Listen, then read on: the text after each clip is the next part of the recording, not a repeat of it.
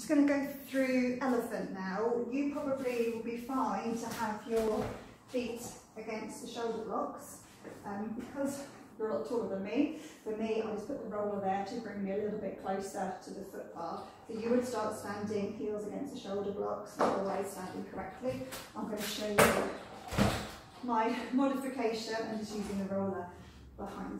So I'm still kind of pressing into the shoulder blocks. I've got two reds on as well. I'm going to come down a little bit like a roll down, soften the knees so we're not completely locked out the back of the knees, hands to the bar.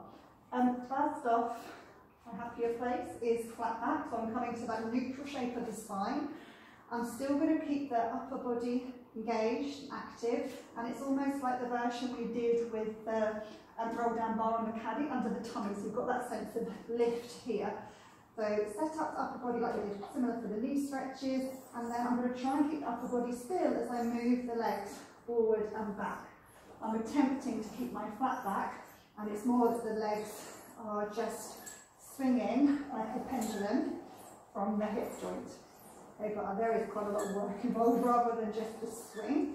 And if you wanted to with the flat back, you could lift the toes, and that gives you a little bit of a neural stretch on the back of the legs, but you don't have to do that.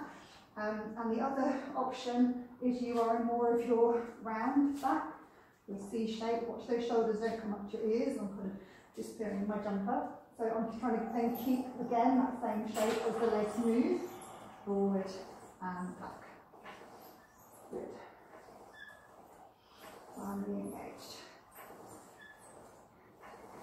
And then coming all the way back in, you can bend the knees. You might want to take another counter cat stretch afterwards, shaking out the hands if you need to. Okay, so I hope that gives you an idea and to actually see what I've been talking about. Thank you.